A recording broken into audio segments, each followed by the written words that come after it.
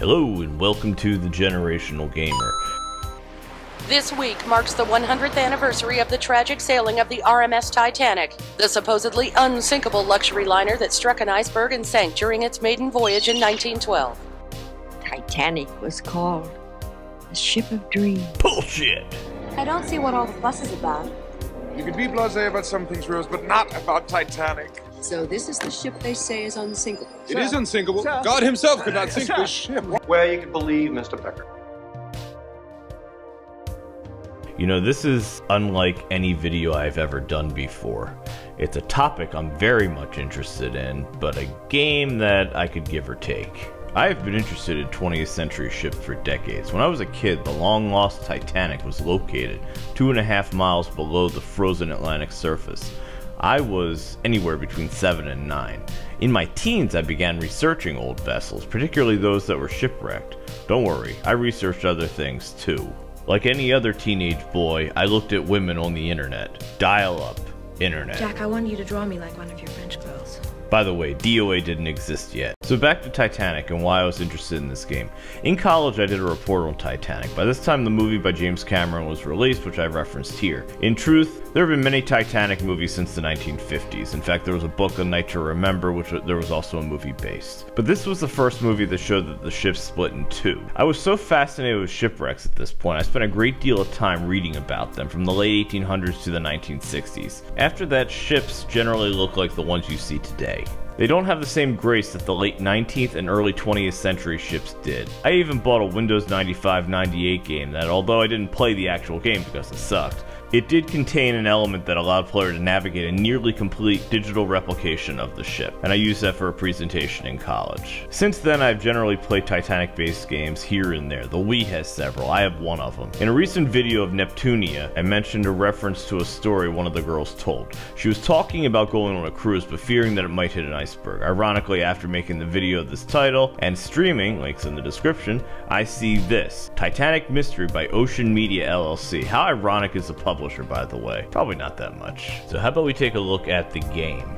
It's based on a Titanic 2, which there is also a really crappy movie on, but the Queen Mary fills in for it. Anyway, back to the story. Because the great ship had been equipped with less than half the number of lifeboats it needed, over 1,500 passengers lost their lives.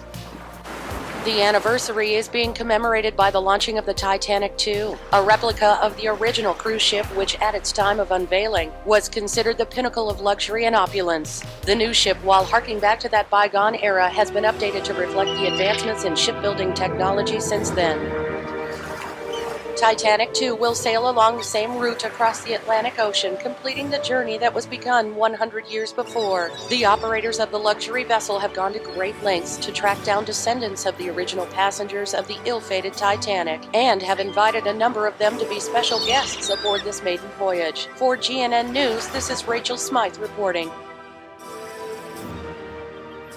So the first thing I noticed was that on the enter name screen there is no indication that you need to use the right analog stick to move the little dagger to done. After screwing with it, I eventually found it. Once you get into options, it'll tell you what you need to do. I think this is probably a port from like an iOS or something, and then placed on the Switch. This is a puzzle game first and foremost, and you will see that in just a moment. Finally!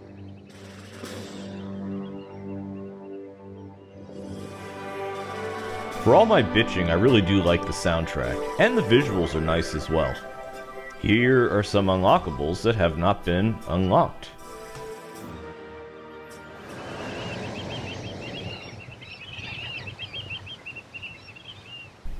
I like how it gives you a story right up front.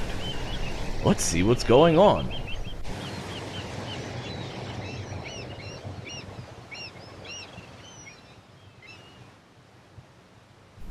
Chatty bunch, aren't they?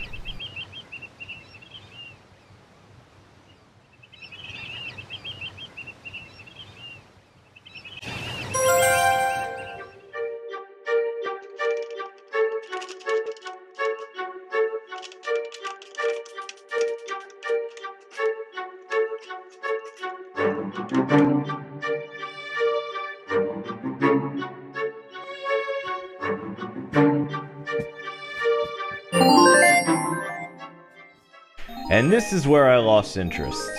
Because all you're doing is really just picking things up. It's like, alright, great. There are some different style puzzles in the game.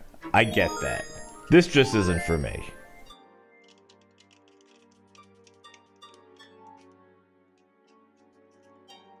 And tell me that this does not look like something you should have a mouse for.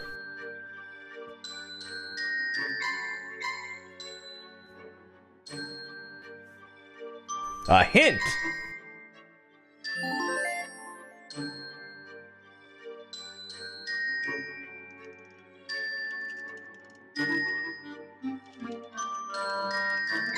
So, you've basically seen the game now. I'm just gonna go ahead and say, what do you think? Are you not entertained? That's from the Gladiator. Are you not entertained? Now this right here is actually something interesting. It gives you the journal. I like that. Anyway, let me know what you think of this. Let me know what you think of the video. I hope you found the beginning funny. And here's a new puzzle. Rearrange the paper in the proper order. It's the bomb! Do you want to see more? Let me know in the comments below. Do you want it streamed? Let me know in the comments below.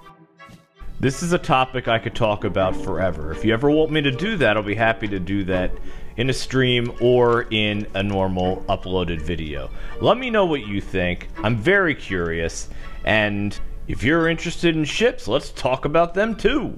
I don't think it's applicable to my channel, but I can make a little exception here. Thank you for watching. Please consider subscribing. Please follow me on Twitch, and all my social media is right here. Have a good one. Bye-bye.